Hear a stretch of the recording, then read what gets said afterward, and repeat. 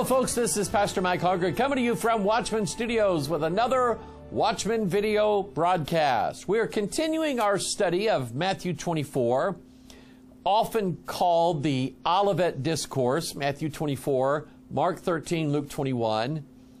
Olivet because he is on the Mount of Olives. Discourse because he's discoursing. And it involves, they're showing him all the buildings of the temple as if to go, ooh, ah, look at what we did. And of course, Jesus, not impressed, he departed from the temple already. And then he turned around and he said, I tell you that there's coming a time when not one stone is going to be left on another here. And of course, you know, the Jews were going, not only is he not impressed, he's saying all this is going to be torn down. Surely it's not so. This is God's house. God wouldn't let that happen. Of course God's going to let it happen. God was not in that temple. We talked about that the last time. God does not dwell in temples made with hands. So now his disciples are going, did he just say that? Did he just say this temple's going to be? Lord, tell us when these things are going to be. And so we pick it up in verse 3 of Matthew 24. Tell us when these things shall be, and what shall be the sign of thy coming and of the end of the world. Because they figured, you know, surely this is going to be in the end of the world. Now, we know historically, again, we talked about this last week, AD 70, the Romans encompassed Jerusalem, besieged Jerusalem, and when they finally broke through after a few months, they literally destroyed that entire temple, burnt whatever was burned down to the ground, and took stone. To this day, there are stones laying there as a memorial to the fact of what the Roman soldiers did. However, there's still a remnant of a wall left, signifying to those who actually believe every word that Jesus said. If Jesus said not one stone shall be left on another, if there are still stones left on another, then we know that that prophecy has not yet been perfectly fulfilled the way God does things. So that Wailing Wall, I believe, is coming down one of these days. But the disciples wanted to know when, well, okay, what's going to be the deal here? How is this going to turn out? What's going to be the sign that these things happen? So let's pick it up in verse 4. And Jesus answered and said unto them, take heed that no man deceive you. Great point. And how many times is that in the Bible where God is telling us, don't let people deceive you. Don't let people lie to you. Don't believe fake news. I mean, surely Jesus foresaw 2,000 years ago the internet when he said, take heed that no man deceive you, right? Anyway, so he says, take heed that no man deceive you. Verse 5, for many shall come in my name, saying, I am Christ, and shall deceive many. And ye shall hear of wars and rumors of wars. And we talked about the I am Christ part last week. So we're going to move forward. We're going to talk about eventually, and I've got some things to go before that. We're going to talk about the wars and the rumors of wars. But there's an interesting statement that he said here. For many shall come in my name, saying, I am Christ, and shall deceive many. And ye shall hear of wars and rumors of wars. See that you be not troubled. Now, how many times is that in the Bible? Number one, where Jesus tells us, do not be deceived. Multiple times throughout the Scriptures. Then he also tells us, don't let your heart be troubled. Don't be in fear. Don't let people scare you. Don't operate in fear. God has not given you a spirit of fear, but of power and of love and a sound mind. And he says, see that you be not troubled. Now, just as a matter of life, my heart, and the older I get, the weaker I get. And I worry about things. My heart does get troubled. It's not a sin. I'm not trying to willingly disobey God. It's just the fact that I'm not near as strong as I used to be, especially when it comes to strength, intestinal fortitude, bravery, courage, things like that. I mean, when I was young, I wanted to join the military. Would have died for my country. Now, yeah, wait a minute, they're going to shoot bullets? Really? So, I mean, the older I get, the more fearful I get. But what I believe, what I absolutely am convinced of, that if there comes such a time as something makes me afraid, and yet God says, I don't want Mike afraid, I believe God will not allow me to be afraid. That's what I believe. In other words, I don't have this thing of courage all bundled up inside of me waiting to explode out. What I have is a lot of weakness, a lot of fear, a lot of anxiety. I've talked about that openly before. The older I get, it just seems like I get more depressed. I get more worried about things, anxious. But I believe that if God comes over me and God doesn't want me afraid, I won't be afraid. And see, then I'll know that it wasn't me, because it's not in me. I'll know it was God who did it. Okay? So he says, ye shall hear of wars and rumors of wars. See that ye not be troubled. And we'll talk about that. For all these things must come to pass, but the end is not yet. Now that stood out to me. The end is not yet. So I decided to do a little bit more digging into that statement, particularly two words: the end. One of the things that God taught me about this beloved, beautiful, ordered, very perfect King James Bible is that if you find a phrase like that, take a chance, type it in. Go to the Pure Bible Search software webpage, purebiblesearch.com, download it, Windows, Linux, Mac, work on all three platforms. Just type in the phrase, the end. I guarantee you, you will be amazed at what you find related to that phrase. These are the words that he used, and I believe that because the Bible's translated in 3 unknown tongues, Hebrew, Aramaic in the Old Testament, Greek in the New Testament, you and I don't know those languages, and I guarantee you most of the pastors who went to Bible college and or seminary, they don't know those languages either. They consult concordances and Greek lexicons and things like that to look up words. And they even do what I used to do years ago, try to find some obscure meaning of that word that's nowhere near what's in the Bible to make people think that I'm the only one who knows what the Bible really says. They have to get it from me if they're going to get it. I did that on purpose. Of course, my wife was going, would you cut that stuff out? Anyway, just type in the phrase, the end. And I believe that with the one interpretation of the King James of all 3 of those languages, what God has done is He has solidified, codified, He has standardized these words and phrases in the Bible so that if you look at one in one place and look at that same phrase in many other places, God's going to throw all kinds of wisdom at you over that. Just think of the phrase, all things. Can you think of a verse in the Bible that says all things? I'll give you one. The end of all things is at hand. I can do all things through Christ who strengtheneth me. So you just take that phrase, all things, and look at it all through the Bible. You might have to turn your TV off because it'll really invade your TV time, I guarantee you. But I promise you the knowledge, the understanding, and the wisdom that you will gain from that will be far worth the sacrifice of turning the TV and the internet off for a few hours. I guarantee it. So anyway, the end. We'll look at that phrase in a minute. All these things must come to pass, but the end is not yet. For nation shall rise against nation, and kingdom against kingdom. That's actually in the Old Testament. We'll see it. There shall be famines and pestilences and earthquakes in divers places. Now, we're not going to deal with that today, but let's deal with these couple things here.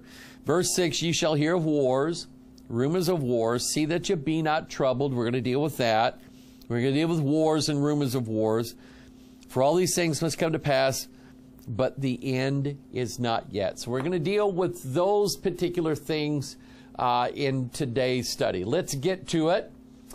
He says, again, Matthew 24, verse 6, see that you be not troubled. Mark 13, of course, is the companion to Matthew 24, and here's how Mark says it. Very similar.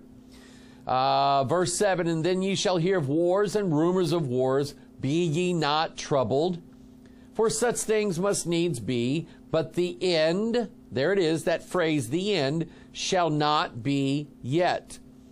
For nation shall rise against nation, and kingdom against kingdom. There shall be earthquakes in divers places, and there shall be famines and troubles. These are the beginning of the sorrows. Now, when he says the end, we know that he's not talking about the end of the heavens and the earth, whereby they're going to be melted up with a fervent heat. We know he's not talking about that. He's talking about the end of this current era, this current aeon, this current epoch, this current world system and world way. There is going to be an end to how things are going now. There is going to be the rise of the Antichrist and his 42-month reign. And then there is going to be the great and glorious appearing of our Lord and Savior Jesus Christ. Revelation 19, he's coming down to rule all nations with a rod of iron and establish a 1,000-year reign. Then after that is basically the end of everything, when God shall melt everything away with a fervent heat.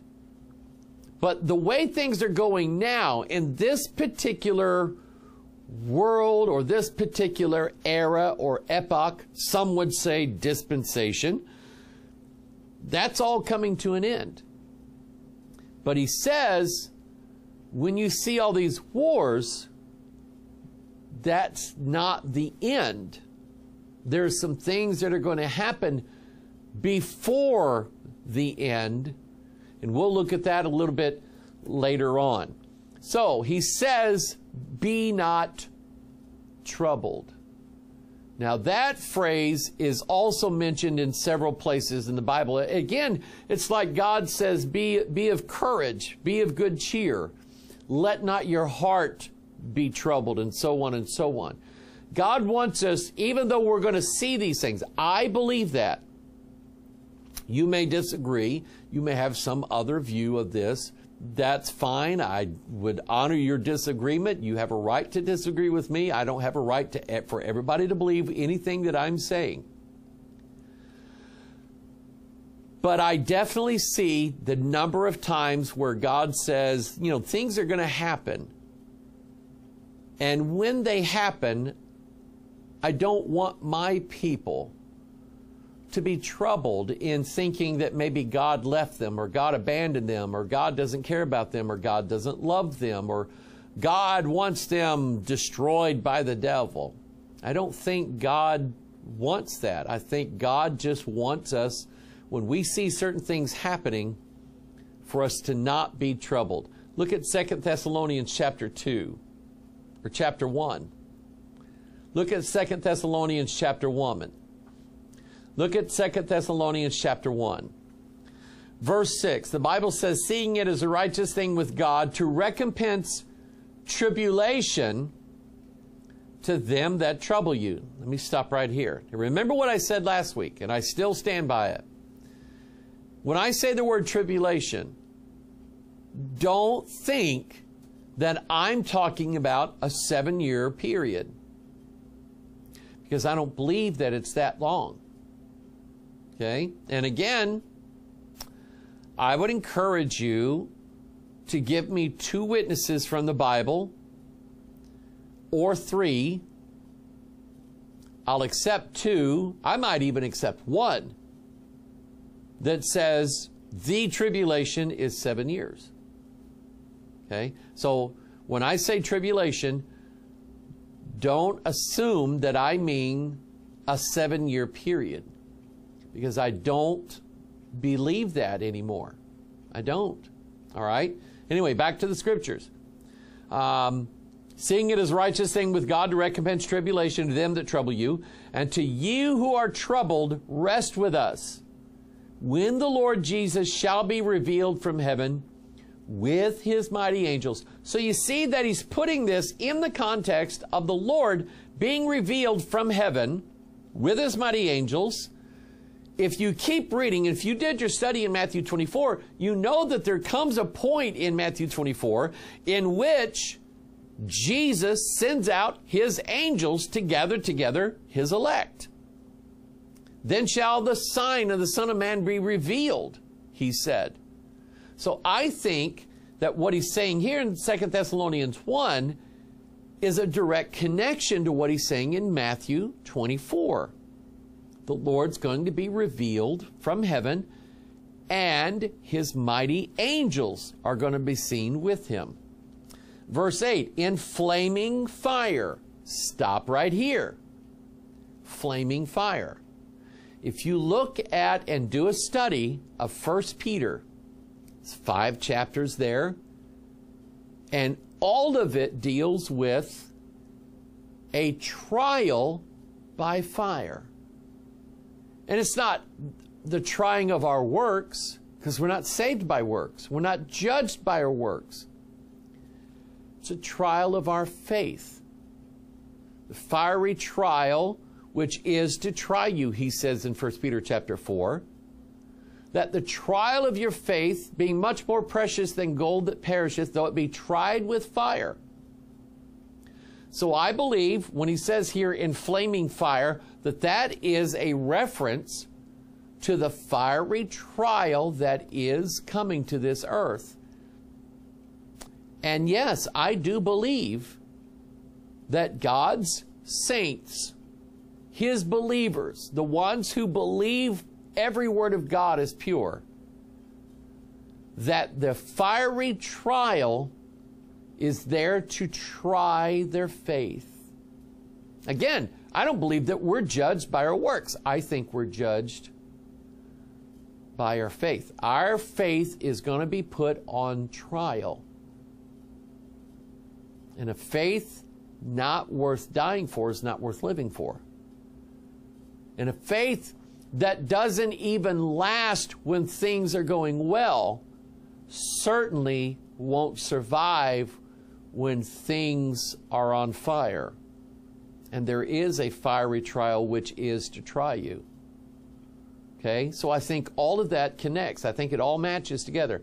Verse 8, but in flaming fire, taking vengeance on them that know not God, and that obey not the gospel of our Lord Jesus Christ, who shall be punished with everlasting destruction from the presence of the Lord and from the glory of his power, when he shall come, there it is, to be glorified in his saints and to be admired in all them that believe, because our testimony among you was believed in that day. So he mentions here, when he says, to you who are troubled, rest with us, when the Lord shall be revealed from heaven with his mighty angels. And then he says that Christ is coming, verse 10, to be glorified in his saints and to be admired in all them that believe. I believe that that is a reference to the translation, us being caught up, or the rapture. That's what I believe. I believe there's going to be troubling times before we're raptured. And again, I don't believe that that's going to be a 7-year period. I don't believe that it's even going to be a 3.5-year period. There are other time prophecies given to us in the scriptures that I think better fit the times that we are going to go through. 2 Thessalonians 2, one chapter over. Here's what Paul said. And this, to me, really was the place in the Bible that changed my mind about what I believed about Bible prophecy, or what I believed about the events surrounding the rapture. Remember, I used to believe that the rapture was the first event. Nothing happens before the rapture, and everything else happens after the rapture. So all of this stuff in the Bible, where it talks about tribulation, and it talks about this, and it talks about, according to that idea, we don't have to worry about it. We don't even have to study it if we don't want to, because it's not going to happen to us. And I've changed my viewpoint since then. I've changed what I believe about that. And it's based upon 2 Thessalonians chapter 2. Look at what it says.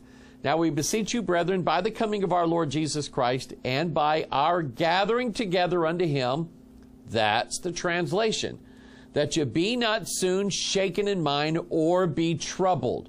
That is the same thing that Jesus said in Matthew 24:6, see that you be not troubled. Mark chapter 13, verse 7, that you be not troubled. And he says it here. Verse 22 of 2 Thessalonians, that you be not soon shaken in mind or be troubled, neither by spirit.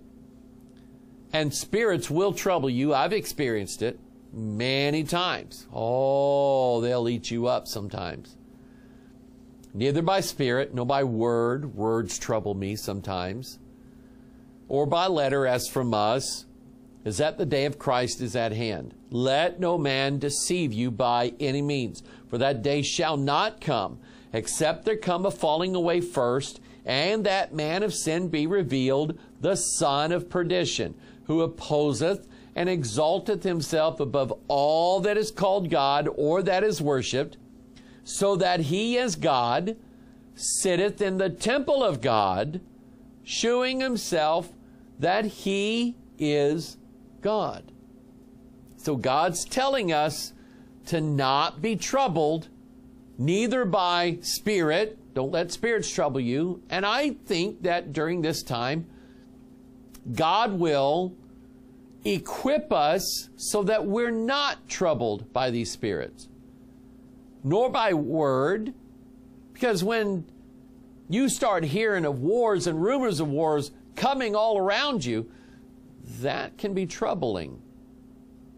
I mean, we are many years removed from World War II. Days when American families were not looking forward to the day when an Army vehicle pulled up to their house and an Army officer and a chaplain got out to inform that family that their son had been killed in battle. A lot of families went through that. No one looked forward to it. Okay? Very troubling times happened during World War II. Same during the Korean War. Same during Vietnam War. The same with the Gulf Wars and things that go on in the Middle East. No one looks forward to the day when an Army officer and a chaplain come by their house to tell them that somebody, their loved one, their husband, their daddy, their son got killed in a war. So wars definitely bring the idea of trouble, and yet God doesn't. I believe God will put a spirit of power and of love and a sound mind in us so that we are not troubled on that day. Troubled neither by spirit nor by word nor by letter as from us is at the day of Christ's hand, because he specifically says that the man of sin, there's going to be a falling away, and the man of sin, the son of perdition, be revealed. So I believe, according to Scriptures, that before we are translated up and caught up to be with the Lord in the air, so shall we ever be with the Lord, I believe that we're going to see the falling away and the revelation of the man of sin. Right now, we don't know who it is. We don't. Anybody says they know, I think they're either misled or they're deliberately lying. One way or the other. Right now, I don't believe we know, but I think we'll know before we leave this world. 1 Peter chapter 3. Look at this. For the eyes of the Lord are over the righteous, and his ears are open unto their prayers, but the face of the Lord is against them that do evil. And who is he that will harm you, if you be followers of that which is good? But, and if ye suffer for righteousness' sake, happy are ye. And be not afraid of their terror, neither be troubled. Look at there. But sanctify the Lord God in your hearts, and be ready always to give an answer to every man that asketh you a reason of the hope that is in you with meekness and fear, having a good conscience, that whereas they speak evil of you, as of evildoers, they may be ashamed that falsely accuse your good conversation in Christ. So he mentions here, in this context, to always be ready to give an answer to every man that asketh you a reason of the hope that is in you with meekness and fear. And if we go back to Matthew 24, Mark 13, Luke 21, we can clearly see that when we hear the wars and the rumors of wars and the famines and pestilences and the earthquakes in diverse places, and he said the end is not yet, because the gospel of the kingdom is going to be preached, and they're going to come and get you and bring you before synagogues and bring you before rulers. And he tells us to think not in advance of what we're going to say, because the Holy Ghost is going to give us the words that they will neither be able to gainsay nor resist. That's what he says here. Be ready to give an answer. And I think the Holy Ghost is going to give us the things to say to those people. I've experienced that before. Witnessing to an old, longtime friend of mine that I grew up in church with, and he backed away from the Lord, got off into sin, and God laid it on my heart to go see him one night. I was witnessing to him and getting nowhere with him. And finally, he got up, he had to go to the restroom, and I prayed, God, give me something to say to him that he'll be able to go. I can't argue with that. Sure enough, he comes back. I'm talking to him 5 minutes, and all of a sudden, boom, I hit him with something. I don't remember what it was. And he went. I can't argue with that. So I've seen it happen. I know it works. I've seen it happen. And I believe that God has called us, if we are going to be that generation that lives in that day. I mean, didn't God call us to preach the gospel to every living creature? Did he not call us in this world to tell others about Jesus and to witness to them? Why not wait here until we have finished the work that God has given us to do? That is to preach the gospel to every living creature. And before we leave out of here, our mission has to be complete. And I dare say it's not complete yet. Because if it was complete, we would be gone. So, and I thought about this years ago. I said, you know, God, you put me down here to preach the gospel. Right now, a lot of people don't listen. But what if, God, what if absolute just hell breaks loose on this earth? Maybe then some people will listen to the gospel. I want that more than I want anything in this world. To be able to preach the gospel one last time before God just pours out his wrath on this earth. God called me to preach the gospel. And I want to be able to preach the gospel to as many people as I can. So I've always had this scenario in my mind. What if we heard that there was some biological attack in downtown St. Louis, and they quarantined off the area, and they won't let anybody in, they won't let anybody out?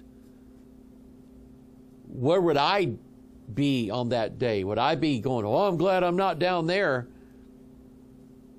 And I thought about it, and I've said to myself, God, if such an event like that ever happens, even similar to that, I want to be where the people are in the most danger so I can preach the gospel to them. Maybe they'll get saved. That's where my heart is. That's what I'm looking for. I'm not looking for the way of escape to get out of here as quickly as possible. God's called me to preach the gospel. And I don't want to leave here until I've preached it to everybody that God has for me to preach it to. Then I'll say, God, it's okay to take me now. Now, skip back to this phrase back in Matthew 24, and he tells us to be not troubled, and I do believe that when the time's right, our hearts will not be troubled. I don't think we'll have fear like we have now. I don't think we'll have it then. But let's go back and look at that phrase, the end is not yet. He says it in Matthew 24:6. You shall hear of wars and rumors of wars. See that you be not troubled, for all these things must come to pass, but the end is not yet. Matthew 24:13. But he that shall endure unto the end, the same shall be saved. And then Matthew 24:14. And this gospel of the kingdom shall be preached in all the world for a witness unto all nations, and then shall the end come. Now, I just happen to know why some people say that Matthew 24 is not for us. That's for Israel. And believe it or not, it has a lot to do with this phrase, he that shall endure unto the end, the same shall be saved. And I'm going to drop something on you that you may find unbelievable. And I've read their stuff. The reason why they say that this can't be for us is that this must be for Israel because Israel has to endure to the end. We don't. I want you to examine that thought for a minute.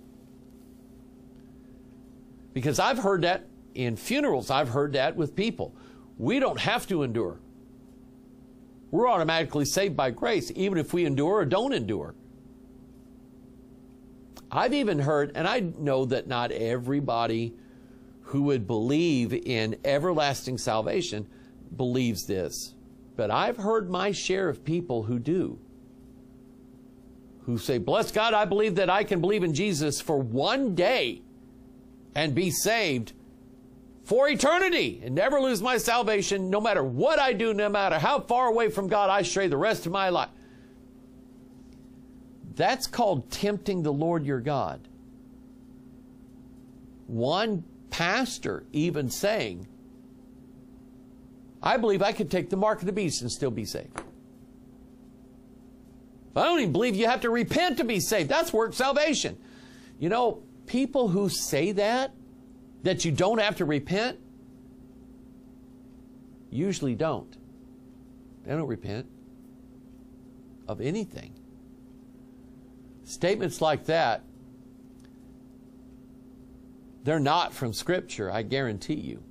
They're not from Scripture. So that's why a lot of people look at this and say, that's not for us, that's for Israel. Israel has to endure. We don't. And to me, and we've seen it, and a lot of churches who believe that, the corruption that exists in those churches is absolutely rampant among every group who believes that we don't have to endure. We don't have to continuously act like Christians all the time. We can go out and be atheist, lesbian, homosexual witches and still go to heaven. I think places where that idea abounds, there is so much corruption and sin there, hidden in closets.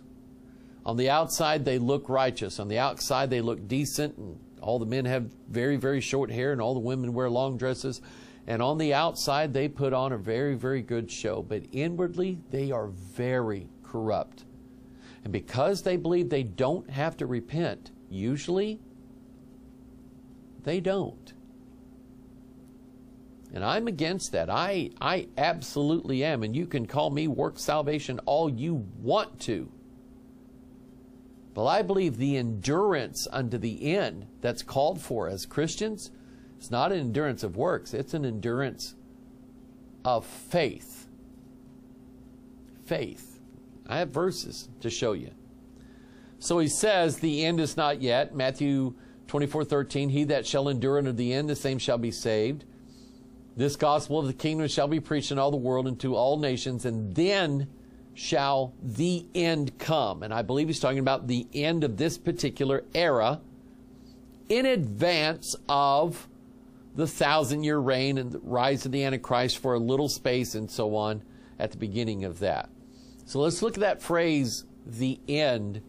Various places, we'll restrict it to the New Testament, all right? 1 Corinthians chapter 1, verse 7, look at this. So that you come behind in no gift, waiting for the coming of our Lord Jesus Christ, who shall also confirm you unto when? The end. That you may be blameless in the day of our Lord Jesus Christ. So a couple things here.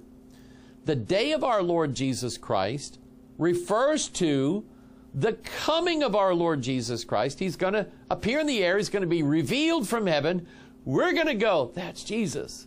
That's Jesus. Oh, look, here comes the dead in Christ. We're going to follow them. We're going to be transformed and follow them. Okay, that day is coming. I can't wait for it. I have to, but I'd rather not. Amen? And the purpose of that is he's going to confirm us to the end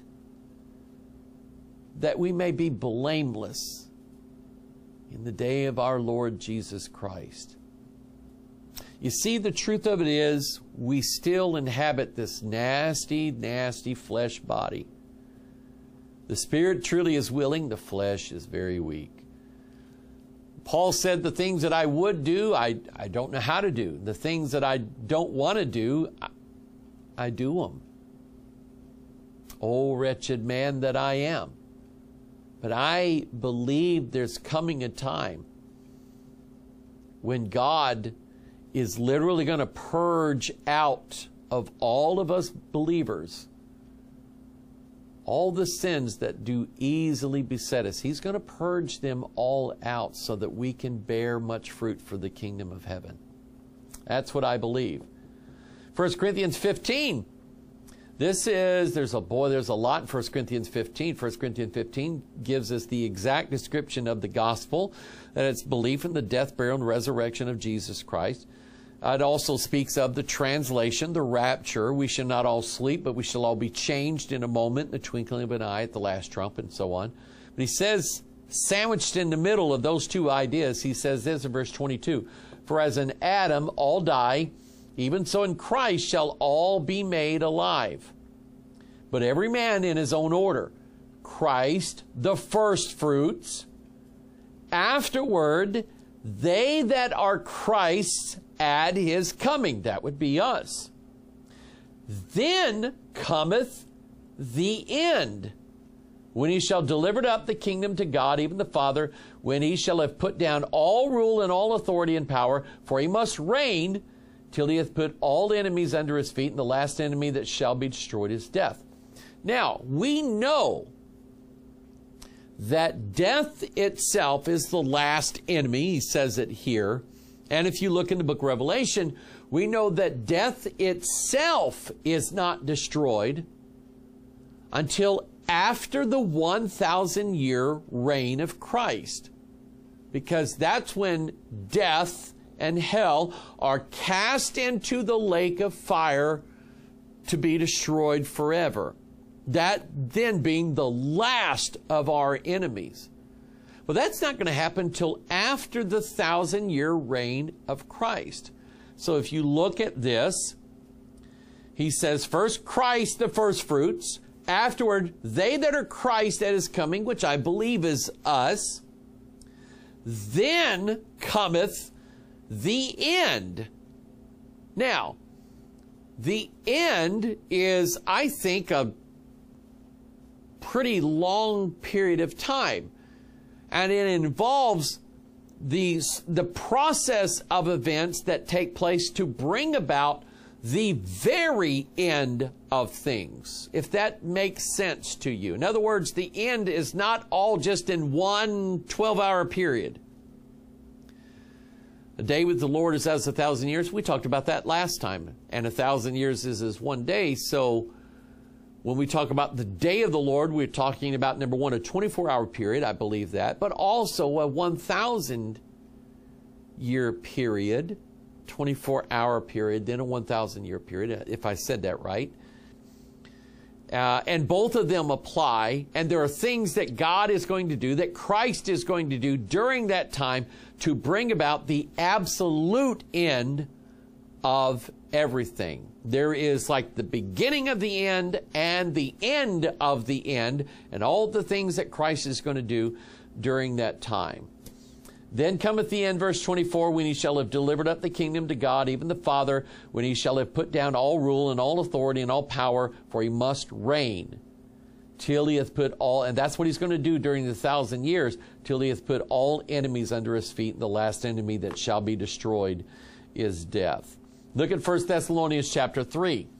The Lord shall make you to increase and abound in love one toward another, and toward all men, even as we do toward you, to the end he may establish your hearts unblameable. Establish means to stick it in one place, to establish it. Establish, same idea. In other words, it's fixed and not movable. That he, to the end that he may establish your hearts unblameable in holiness before God, even our Father, at the coming of our Lord Jesus Christ with all his saints.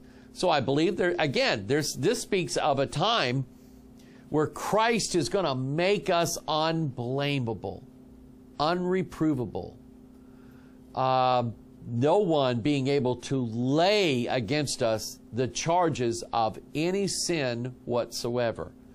Hebrews chapter 3, verse 5, and Moses verily was faithful in all his house as a servant for a testimony of those things which were to be spoken after. But Christ as a son over his own house, whose house are we if we hold fast the confidence and the rejoicing of the hope firm unto the end. You see, let me kind of tell you what I think is going to happen. We know there's a lot of churches around, And we know that a lot of those churches really are playing with apostasy. And they're playing a lot with it.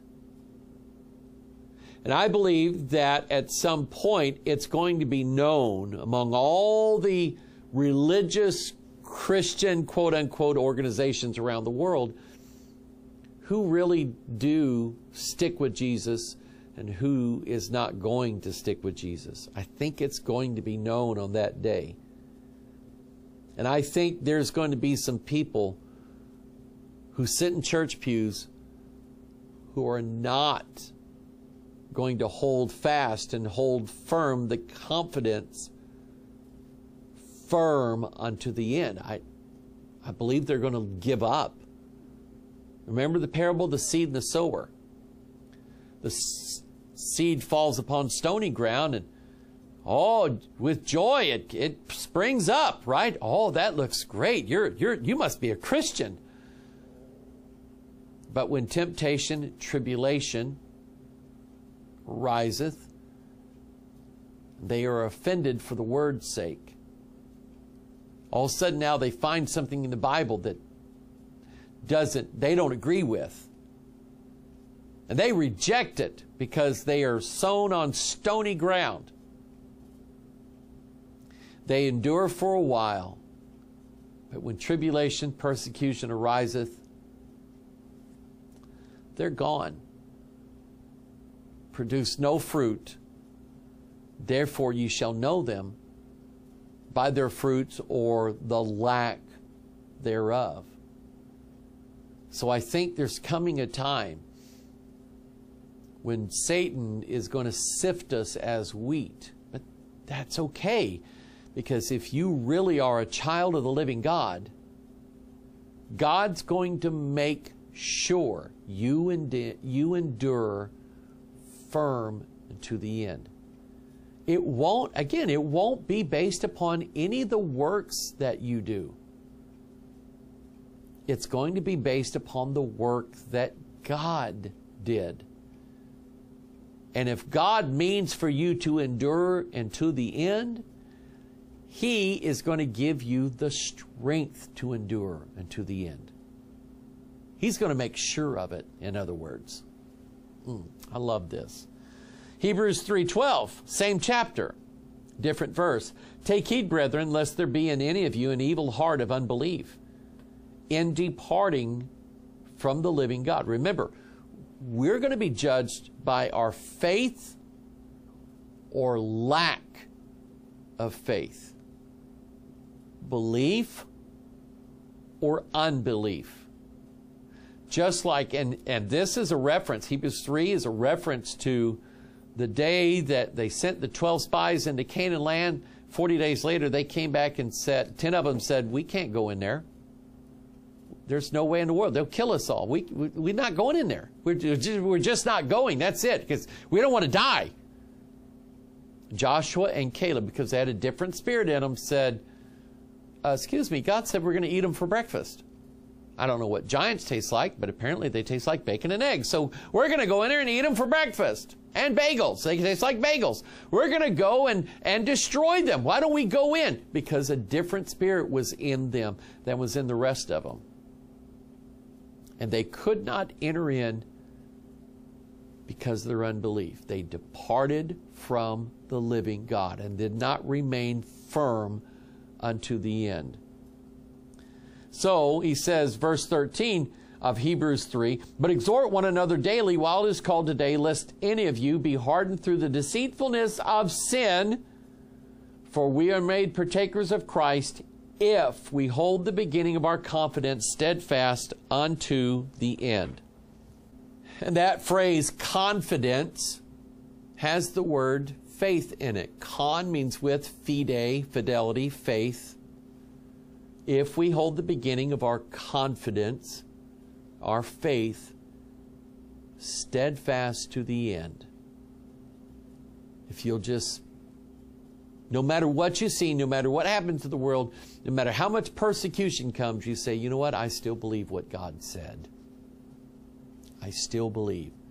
And lots of people in the last 2,000 years have endured incredible persecution.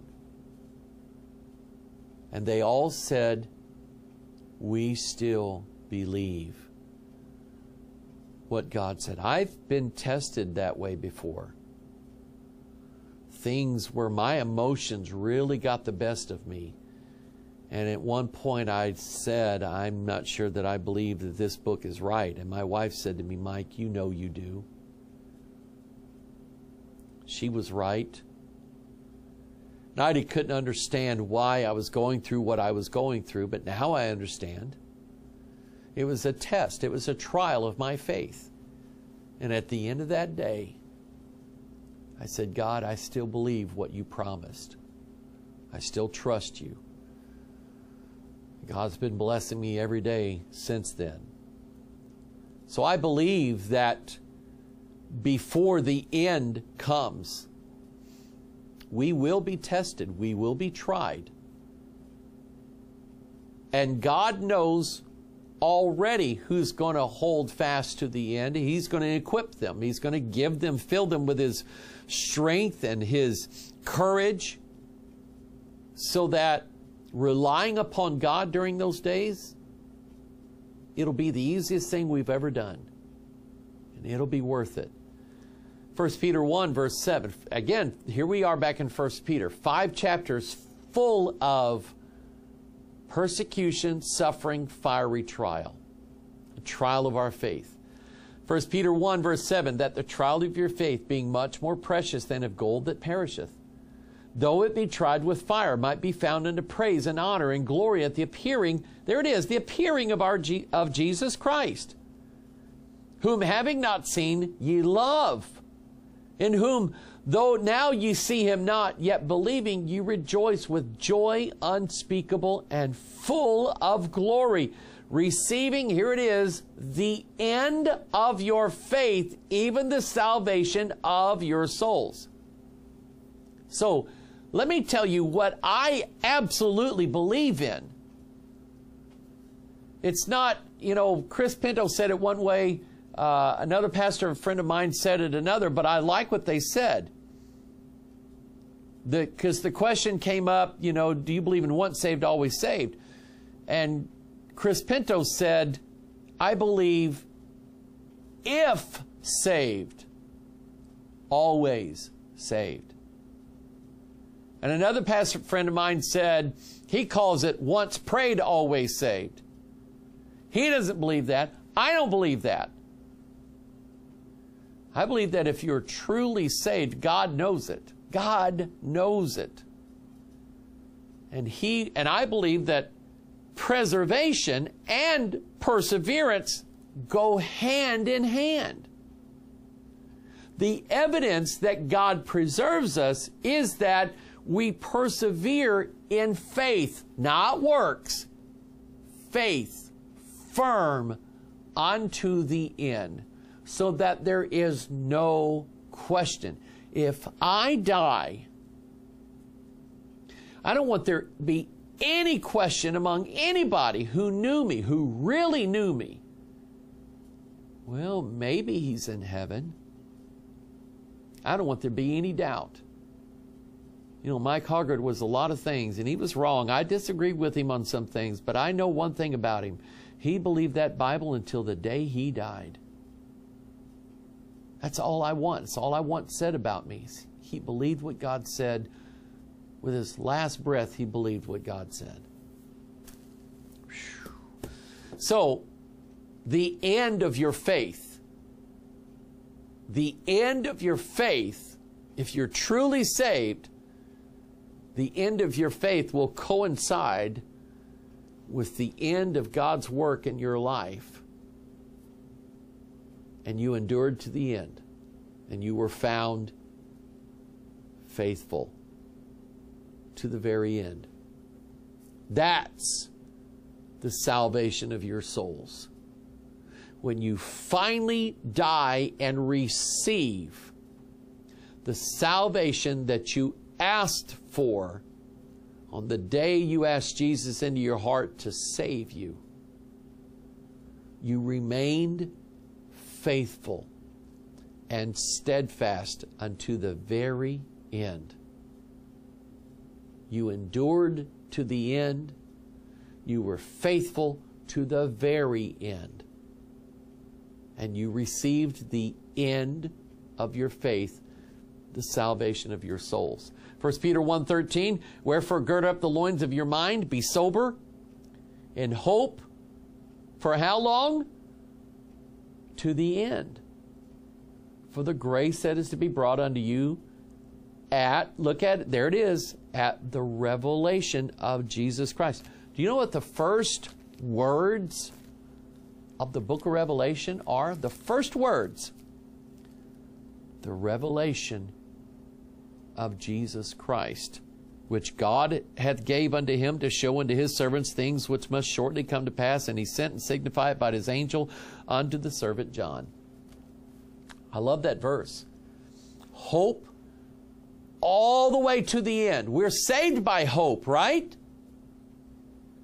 So if you're saved by hope, and you only have hope like for one day or like 1 week, and then the devil talks you out of it for the rest of your life,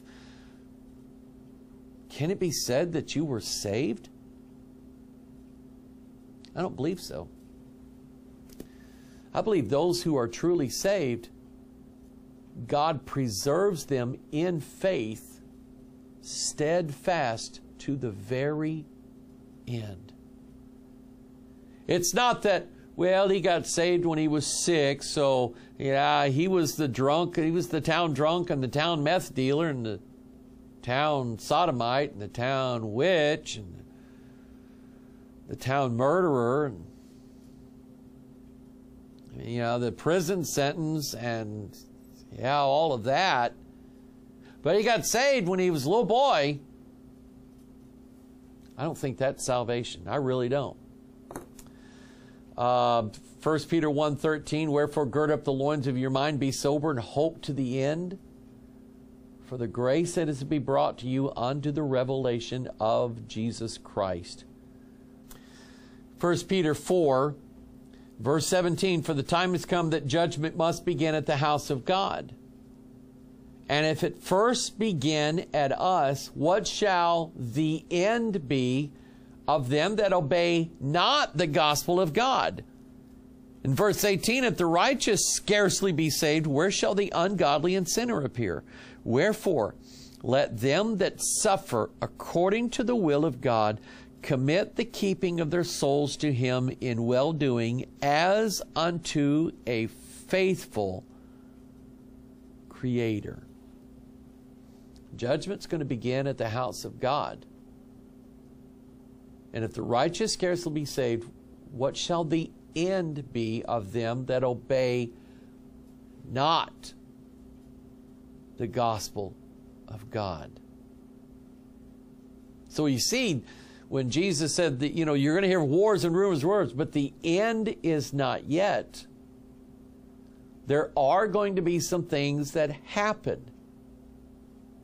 But I go back to Matthew 24 and what He said, but he that shall endure to the end, not endure in works, in faith, the same shall be saved. Amen. Now, Revelation 2, verse 26, and he that overcometh and keepeth my works unto the end, to him will I give power over the nations, and he shall rule them with a rod of iron. As the vessels of a potter shall they be broken to shivers, even as I received of my Father. Now here's an interesting thing. What he says here. We know that Jesus is going to rule all nations with a rod of iron. We know that. But he says here, to the one who overcomes, endures to the end, and keepeth my works unto the end, to him will I give power over the nations. We know that when Jesus comes in Revelation 19, riding back on a white horse, that he's coming with the 10,000s of his saints who are going to rule and reign with him over all the nations of the earth for 1,000 years. There's a typological prophetic picture of that back in the Old Testament with Moses, whom Jethro told him, Moses, it ain't right. You sit here all day judging every puny little matter. Why don't you appoint rulers over thousands, 1,000-year reign, and rulers over hundreds, and rulers over 50s, and rulers over 10s. Why don't you appoint sub-rulers so that they can judge small matters, and if that needs to be taken to a higher court, it can be, then the rulers over thousands can judge it, and if they still can't figure it out, then it can come to you because you're the ultimate judge. And all that was sort of a foreshadowing of Christ, who brings us back with him in glorified bodies. That way we can't be tempted with money, we can't be tempted with women, we can't be tempted with food, because we won't need it. And we'll judge righteous judgment over the nations. So he says, to him that overcometh, keepeth my works unto the end, he shall rule them with a rod of iron. Right? So in Revelation 12, remember there's a woman in heaven, and she's travailing in birth. She's going to give birth to a man-child. Look at what it says. Revelation 12:5, and she brought forth a man-child who was to rule all nations with a rod of iron, and her child was caught up unto God and to his throne. So, this child that's born of the woman from heaven, I believe that's Jerusalem above, which is free, which is the mother of us all. It is her who we receive our second birth from. God, of course, is our Father, the Father of our second birth. But the mother of our second birth is Jerusalem above, which is free. And I believe that's who that woman is. And she gives birth to the man-child, which I do believe is Christ, but we're the body of His second coming, aren't we? We're going to be with the Lord, meet the Lord in the air, so shall we ever be with the Lord. And by the way, it says, you know, the dragon's ready to devour that child as soon as it's born. And so when it's born, her child was caught up unto God and to His throne. That's the same phrase used in 1 Thessalonians 14. Then we which are alive and remain shall be caught up together with them. Okay? You see the connection here? I do. All right? So, he's telling us that that's what the end, I believe, represents, and I believe that God is going to allow us to endure to the end. He's going to allow us to endure through all these wars and commotions and wars and rumors of wars. So let's spend a little while longer examining these wars. I said this last week. There's been wars for the last 2,000 years. And I'm sure those who saw the events of World War I might have said, oh, there's wars. That must be the coming of the Lord. Same thing, World War II. Oh, there's wars everywhere. This must be the coming of the Lord. Well, it didn't happen. Maybe then Korea War, maybe the Vietnam War, maybe, I don't know. There was wars and been wars for thousands of years. The Lord hasn't come. But I definitely think that prior to the coming of the Lord, there is going to be such a massive increase of wars. And maybe, just maybe, not all of those wars originate here on the earth. Just maybe. Let's look at the scriptures. Luke 21. Jesus in Matthew 24 said wars and rumors of wars. Mark said wars and rumors of wars. Luke says something slightly different. He says in 21 verse 9, but when ye shall hear of wars and commotions, be not terrified, for these things must first come to pass, but the end is not by and by. Then said he unto them, nation shall rise against nation, and kingdom against kingdom, and great earthquakes shall be in diverse places, and famines and pestilences, and fearful sights, and great signs shall there be from heaven. Notice he mentions commotions, and that word's very, very, very scant in the Bible, but one of the places it's found is in Jeremiah 10, verse 22. Behold, the noise of the brute is come, and a great commotion out of the north country to make the cities of Judah desolate, and a den of dragons. Now remember, we just got done with a series dealing with these Nordic, meaning from the north, aliens.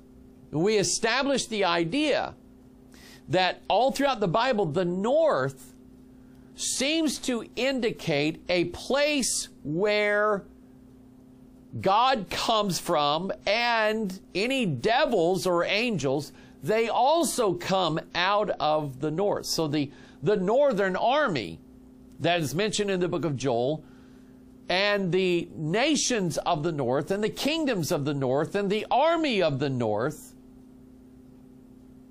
is not an army of Scandinavians or people from Iceland or Greenland or people from Canada or northern Siberia. I think that it's an army that comes from wherever God came from when he came from the north in Ezekiel chapter 1. I think it's an army of devils, because he says the noise of the brute is come in Jeremiah 10:22. Do you know what the brute is? It's like what Peter said describing the false prophets. These as natural brute beasts, made to be taken and destroyed. So the brute are beasts. And not just like, this is not going to be the war of the Planet of the Apes. This is going to be wars fought by spirits. And in that, then we bring in something we've looked at millions of times. Ephesians chapter 6. Ephesians 6 predicts a time of war coming. But it's a war that's not fought from one group of humans to another group of humans. It is, verse 11, Ephesians 6, put on the whole armor of God, that you may be able to stand against the wiles of the devil, for we wrestle not against flesh and blood. A lot of people ask me the question, Pastor, should we stockpile guns and ammunition? Well, you know, clearly right now with all the looting and the Antifa rioting and the Antifa trying to start skirmishes everywhere across the country, people have been very afraid that these terrorists are going to lead these commotions down into the residential areas where people live. And at least one sheriff of a county in Florida came out and said, you know, hey, we hear that you're about ready to move into our county, and this is not, you know, there's not a city here, there's just a lot of residential areas. Well, we're telling you right now that we know these people. Almost all of them have guns, and they have a lot of them in their house with a lot of ammunition. And we're here to tell you right now that we're going to give them all permission that if they feel threatened in their own homes by rioters and looters and people who would burn their house down, that if they feel threatened, they have guns, and we say use them. A man has a right to defend his castle. In Missouri, where we live, there's a castle law that says a man's home is his castle, and he has a right to defend his castle. So if someone comes kicking my door at 3 o'clock in the morning, I know they're not there to sell me a vacuum cleaner. And I have a right to defend my home, my property, and defend whoever is staying in my home at the time, even with deadly force. So, we can do that in America, and it's the right thing to do. But I think there's wars coming. You can't shoot bullets at devils. You'll never hit them. Won't affect them anyway. So the weapons of our warfare in that war are not carnal. They're spiritual. We wrestle not against flesh and blood, but against principalities, powers, against the rulers of the darkness of this world, and against spiritual wickedness in high places. So is it possible that the wars and rumors of wars that take place at this time won't even be wars related to human beings? So, you know, I would say it doesn't hurt to have as many guns as you can get a hold of and as much ammunition as you can get a hold of. My pastor friend Reg Kelly, he even attempted at one time during the Obama administration to manufacture bullets. But it was during the Obama administration. He couldn't even find brass to do it. He had a company he contracted to purchase brass to make bullets. they canceled the contract and said, we don't have any brass for you. And the rumor was they sold it all to China. Well, it's possible that if the wars and rumors of wars that we hear about in Matthew 24, if I'm seeing what I'm seeing in the Scriptures correctly, we won't need the bullets anyway. What we'll need is our sword, which is the Word of God, which has an endless supply of weapons in it. Never run out. It's like having a phaser from Buck Rogers or Star Trek that we just keep shooting and shooting and shooting, and we never run out. Never run out of ammunition. Amen? That's what we believe as Bible-believing Christians. We'll look at some of these wars. We'll look at some of the verses related to the wars. And oddly enough, in some of these verses, it reiterates what Jesus said. Be not troubled. Be not troubled.